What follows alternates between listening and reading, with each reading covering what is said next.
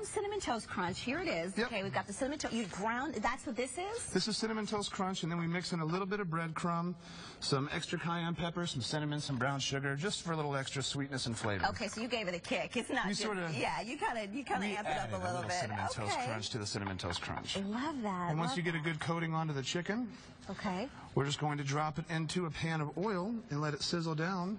How long should we keep it in that buttermilk mixture that you said? An hour at absolute minimum. Overnight is preferred. Overnight and that's going to make it nice and tender, you said? The enzymes will help break down the chicken and help it cook a little faster and make it a little bit more tender and soft. Nice. And then just coat it on both sides once you're getting it. Coat it on both sides. And what do you fry it with? Just a little bit of oil. You want to fry it up. You can add some more salt, pepper, and spices depending on how hot you like it.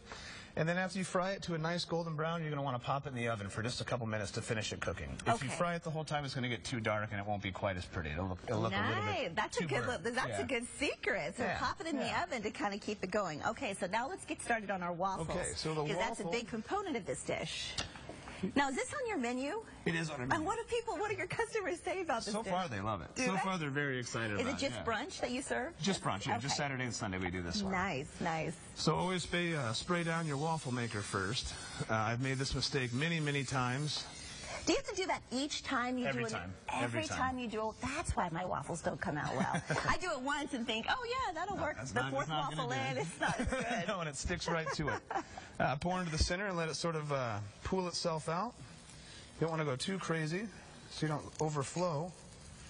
Okay. And once you get to about there, we can add a little bit more. Why not?